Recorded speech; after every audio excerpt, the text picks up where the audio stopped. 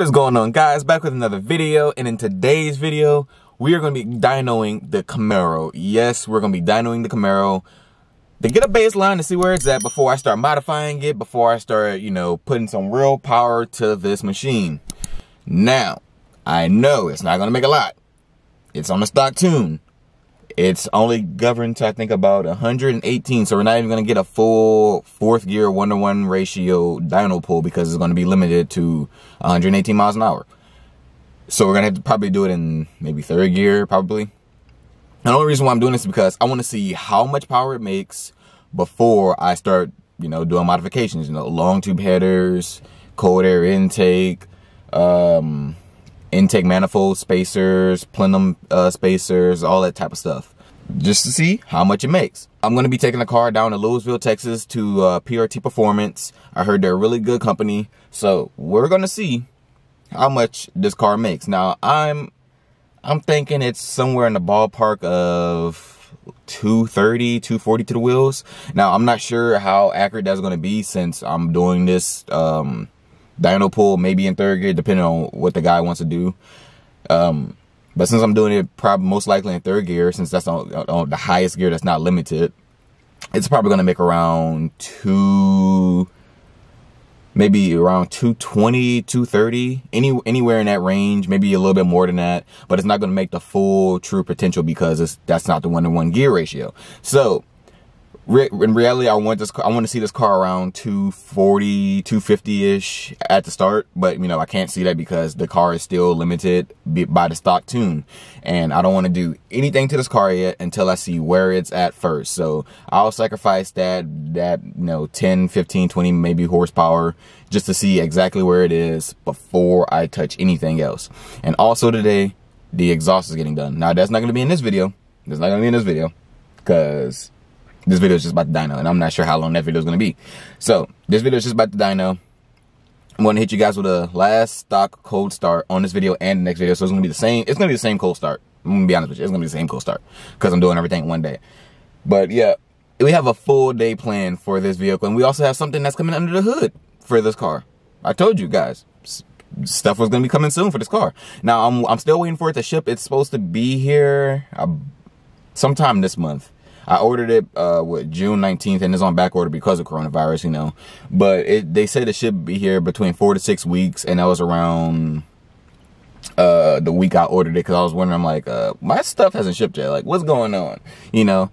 But I understand coronavirus. Not everybody's able to work at their full capacity. Not everybody's wired. Oh yeah, but this is my new camera. This is the new camera. This is the camera that you guys will be seeing vlogs from now on. This camera is amazing. This camera cost me a lot of money, so hopefully I don't break it, because this camera is very expensive. If you guys want to know what kind of camera it is, it's the Canon, totally forgot what it is. It's a Canon camera, and the exposure is going down. That's why I keep waving my hand around, so it can keep on the exposure of my face, because for some reason it wants to pick up on the light exposure outside and not on me. So yeah, see, if I do that like that, it'll go dark like that, and it'll go back light. Boom, see? But description of the camera down in the description below. Wow, that's hard to say. And also, guys, merch is available now. Merch is available. If you guys want the legendary burnout shirt V1 and the coronavirus mask.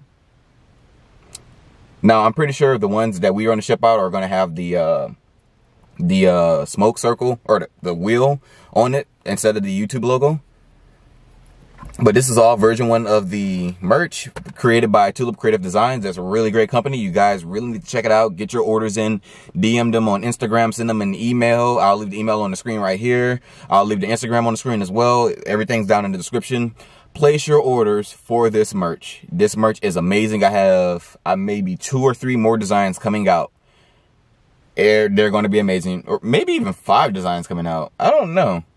Tulipcreativedesigns is on something strong now. You guys want to get your hands on it really fast before the prices start going up. So get your merch right now before the prices start going up, because this company is about to blow up. This company is so great. They're so amazing. The quality and finish of everything is so high standard that it's better than most of the companies that have been doing this for years, and they just started up recently. So if you guys want your merch, remember Tulip Creative Designs, Instagram, DM them, email, just send them an email, letting them know which merch do you want. And I'm telling you guys, they're onto something. This merch is amazing, man. I'm just letting you know that right now. Come get your legendary burnout merch. I'm just telling you that right now. So yeah, this was a very long intro, but let's get into the video. I'm gonna hit you guys with the very last stock cold start of this car for the duration of the car, because we're getting an exhaust soon today. But the exhaust video is not gonna be in this video. So yeah, let's head on down to PRT Performance. But before, let's get you guys with a cold start and let's get into it.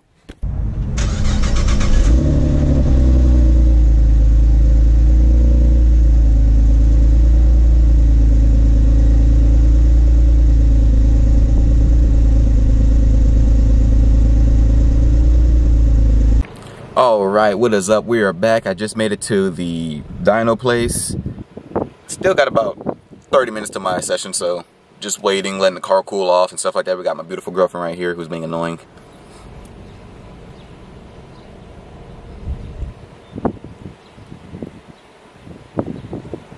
You can edit that out. I really don't care.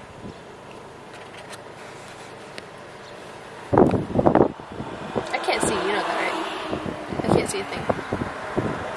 I really can't see. But yeah, so we're gonna let the car cool down for like the next 30 minutes. Go in there, let them know we're here and stuff like that, and just be waiting, because I got the GoPro set up right there in that rear window, so I can get the second shot. You know, just get the second shot, and this camera's gonna be the outside view of the car. So yeah, let's get into it. Yeah. Okay, so we're out here about to get the car strapped on to the dyno. I'm not sure if this camera's picking up on how windy it is, but it's really windy right now. There's a lot of cool cars out here too. There's a lot of cool cars. Got a Supra over there. Got my big head girlfriend in the way. Got my car right here. And we have a apocalyptic type car right there. So, really cool cars. Yeah, and they have a Mustang over there too. Interesting. But yeah, they have a lot of cool cars out here. A lot of rotary cars as well. So, interested in seeing some of the projects as I come back to do another dyno session for the final results and stuff like that, to see like all the rest of the cars that they're probably going to be working on. But yeah, they have an RX-7 right here. This is literally my first time seeing an RX-7 in person. And there's one pop-up headlight on and the other one is just down, which is funny. Like, this freaking car is so dang cool.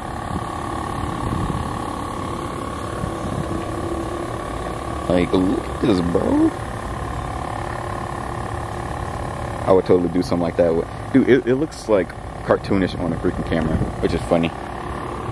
We got the RX-7. We got a lot of 350Zs here, like a lot of 350Zs. We got 1, 2, 3, 4, I think 5, 6. There's one, they're working on one in the shop.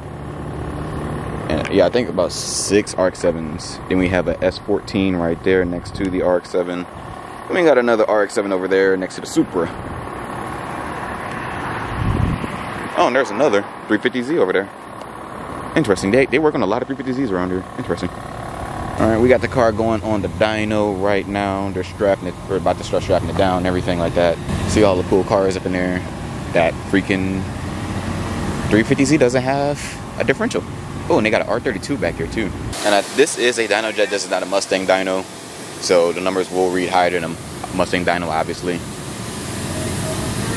I should bring the Mustang to get dyno, see how much it makes, honestly. What you got done to the car? Absolutely nothing right now. Just just getting a baseline before I start throwing mods at it. Because after this, I'm going to get an exhaust done, and then, man, that R32 is beautiful. Hold on, buckaroo. We're going to need to strap down a little bit more. This thing's about to make some serious power.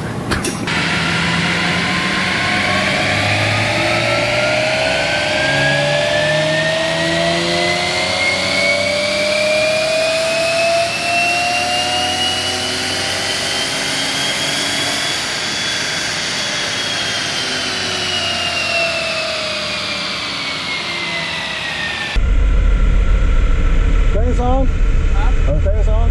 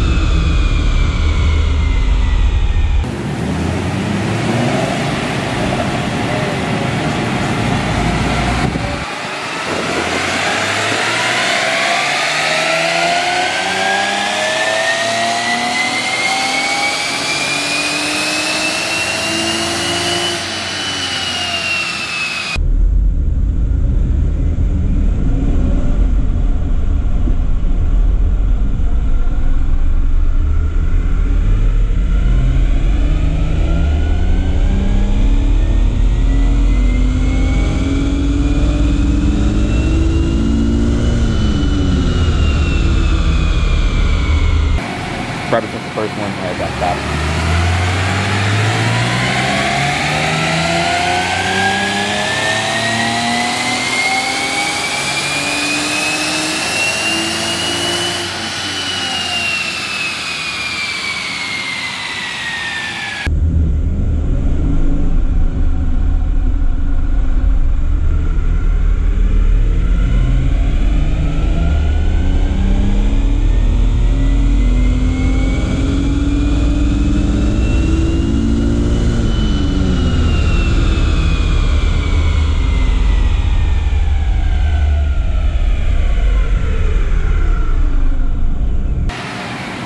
I'm saying that right there, probably 800 horsepower.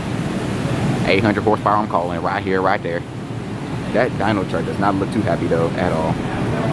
That dyno chart, like that dip right there, that does not look too happy at all. We're making some serious power over here, baby girl. We're making some serious power.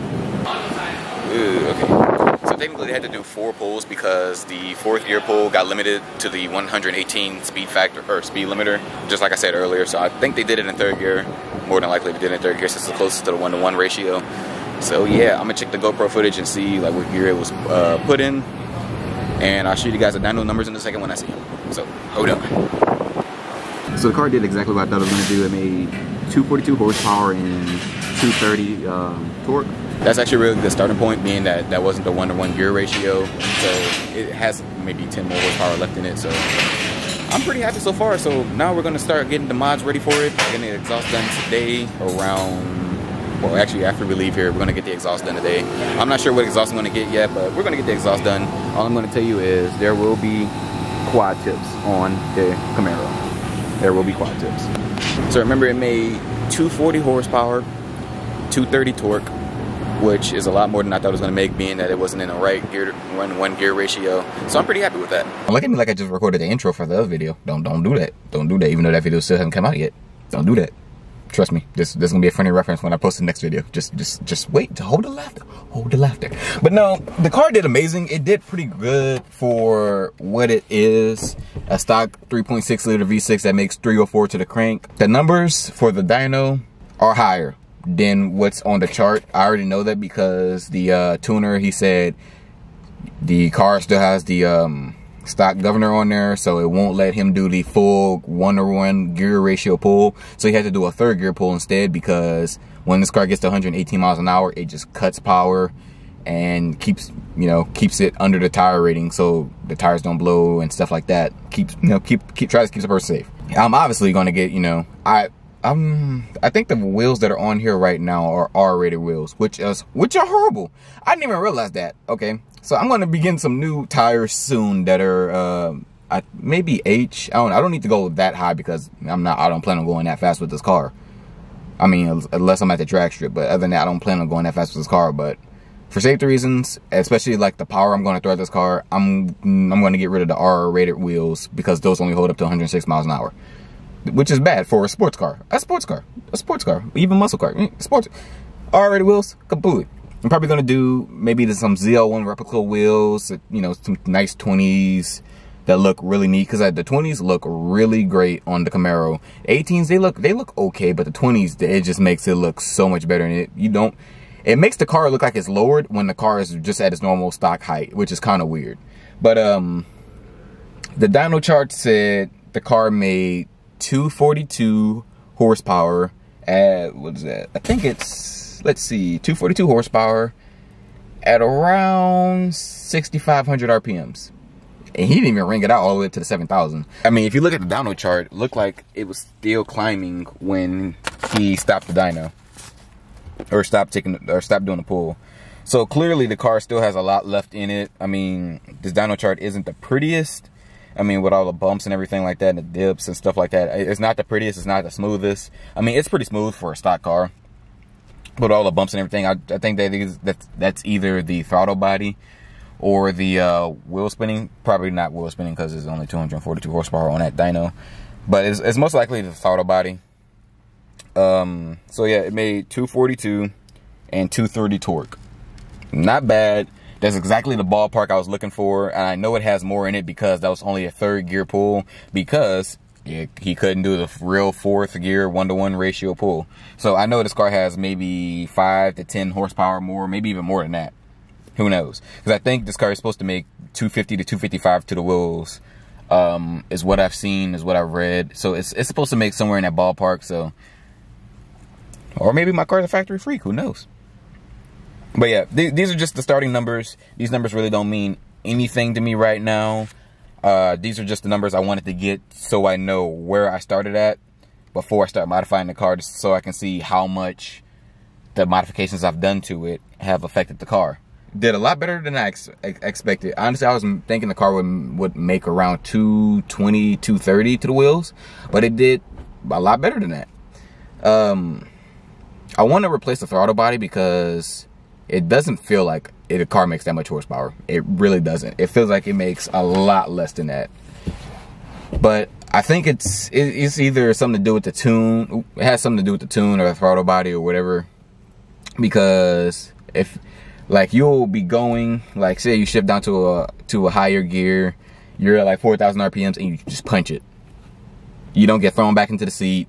You don't get that feel of being on a roller coaster or anything like that. And I know it's only 242 horsepower, but it's more like a gradual feeling than it is just like that immediate punch in the gut. And I know, like, you may be saying it's only 242 horsepower, like you shouldn't be expecting that. Well, the Mustang has literally 100 horsepower less, and you still get that feeling, which is crazy. And I think it contributes to the throttle body on this car, limiting it so it doesn't like break anything on the car and stuff like that. So I mean, I was like, when I first got this car, I thought something was wrong with it, maybe because it's like a Mustang that has 100 horsepower less gives you more of that sinking feeling, that feeling of you're being on a roller coaster when you punch the throttle, compared to a car that has 100 more horsepower than it. So yeah, throttle body is the next thing that may be on my list. I'm not sure what order I'm doing this in, but all I know is I'm just ordering stuff for this car, and I got a lot of stuff coming for it under the hood. Hopefully you guys enjoyed the video. Thank you guys for watching. I gotta record the exhaust video now. So yeah, peace out.